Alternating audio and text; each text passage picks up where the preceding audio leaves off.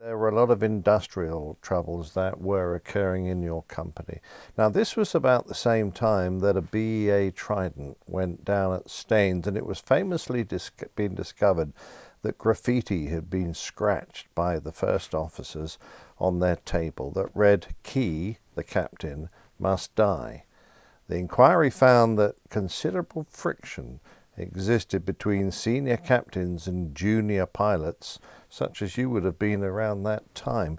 Now, did you acknowledge this or experience any of this? Well, first of all, that Trident crash was BEA, not BOAC, Yeah, of course. yes, of course. And we were separate entities back then. There is no doubt that a lot of the captains I flew with on 707s, who were ex-wartime Bomber Command pilots, were fairly autocratic. And some of them, I have to say, not really up to speed with flying a 4-engine jet aircraft. Having said that, many of them were very capable. So, you know, don't get the impression that all these people were sort of slightly incapable ex-piston engine bomber pilots. No, No, sure. There was an element of that, but a lot of them were very good. And actually, funnily enough, one of my great regrets is that, you know, these guys never talked about their war. Very private. And I wish I'd had the temerity, if you like, as a sort of junior first officer to quiz them about their wartime experiences. There's one chap I flew with, very colourful chap. I did my 747 conversion course with him, and his party trick was to go out over the ocean in a 747 down to about 50 feet, head towards the cliffs of Moher, and heave the aeroplane over the cliffs of Moher. Well, that chap died not so long ago, 5 years or so ago, and there was an obituary to him. He was one of the dam busters. Oh, good Lord. Isn't that marvellous? And I had no idea. I had absolutely no idea. Well, I never. So, you know, that is a regret I have. I've sidetracked myself completely now. What was the original question? Well, I was really trying to get at the oh yes, authority India, gradient. Papa India, I think, was the... That was it. It was about the friction and the concern that between the young Hamble cadets and these senior old pilots. Yes, there was some sort of industrial action. I don't think BOAC were involved in this. I think it was BEA that were involved in this particular spurt of industrial action. And there had been some massive row that this captain had had in the crew room. That's right. Before going onto the flight deck. And he was obviously in a very sort of agitated, disturbed But partly state. because the senior captains were on one side and the junior first officers were on the other side of this dispute. Well, I don't know who he'd had a row with. Whether it wasn't with I don't think it was with the two first officers that were on that particular flight. I think he had come onto the flight deck, and those two chaps were already present and correct, doing checks and things. But suffice to say that the chap in the right-hand seat, as far as I'm aware, was a very, very junior first officer, and he was being checked out by the more senior one, and this very irate, steamed-up captain arrives and sits in the left-hand seat. And I think, quite frankly, the chap in the right-hand seat, this very junior chap, was terrified of him, and was just anxious beyond all belief to try and do all the right things.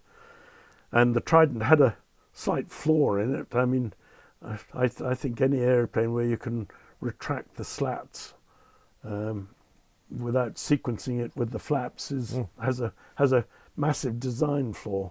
Yeah, so, which they acknowledged in the end. Which they acknowledged. Yeah, and so when the order was given to bring the flaps up to whatever the setting was, he went and pulled the slats in instead.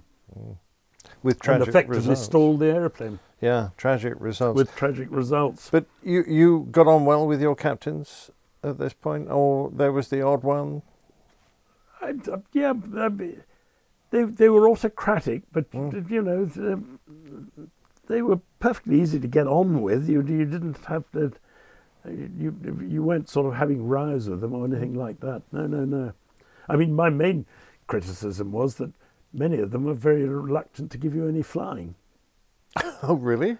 And I think that probably partly stemmed from the fact that they weren't that confident in flying the 707 themselves, so they weren't quite sure, you know, they weren't too happy to give the flying away. Interesting. Now, you obviously love flying the 747. Was moving to the VC-10 for your command course a bit of a disappointment? The 747 was magnificent, yes. As I always describe it, as a gentleman's aerial carriage. It's the most benign and comfortable, splendid airplane. Here it is today, in 2019, still flying. But I do know that Boeing bet the bank on it. They built this aircraft with about 25 orders from Pan Am, and they needed to sell 400 to make to save the company, to break even. Yeah. They took a real risk, didn't they? They took a real risk, and you know, here it is today, still flying. 50 years later, it's a remarkable airplane. So going on to the VC-10, well, the VC-10 was a delightful airplane to fly. So I'd gone from one very nice airplane to fly to another very nice airplane to fly. So, and I could have gone back to the 707 if I'd wanted to. Okay.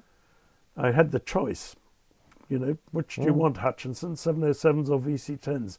And I thought, well, I've never flown a VC-10. Let's have a VC-10. And it was a delightful piece of kit. Going aside from my script here, what was the command course like in those days? Quite intense and pressured, yeah. Yes, I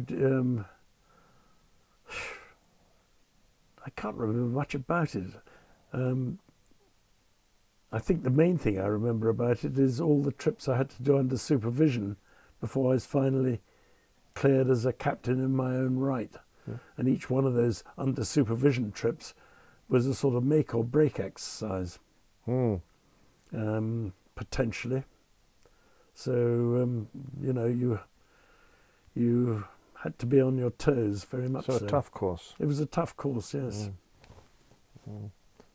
Now, you say that in your book that BOAC had always preferred the 707, but at the time it was a bit oversized and underpowered for many of the old Empire routes. Wasn't it the case that they'd gone to Vickers and specifically asked them to build an aircraft to operate from high, hot airfields, such as Johannesburg?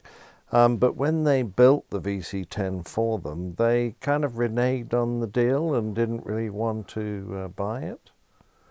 I don't know whether my memory doesn't sort of encompass that, but what I do think certainly happened is that they started sort of trying to change the requirements that they wanted out of the airplane, sort of halfway through its sort of design. Never a good idea. And it's never a good idea. So it ended up not quite the airplane, I guess, that it was supposed to have been. But it was that was the whole purpose of it, in the origins of it, was the hot and high airfields in Africa. So very much overpowered, a beautiful clean wing. I envy you having the opportunity to fly it. Yes, no, it was a very nice airplane to fly.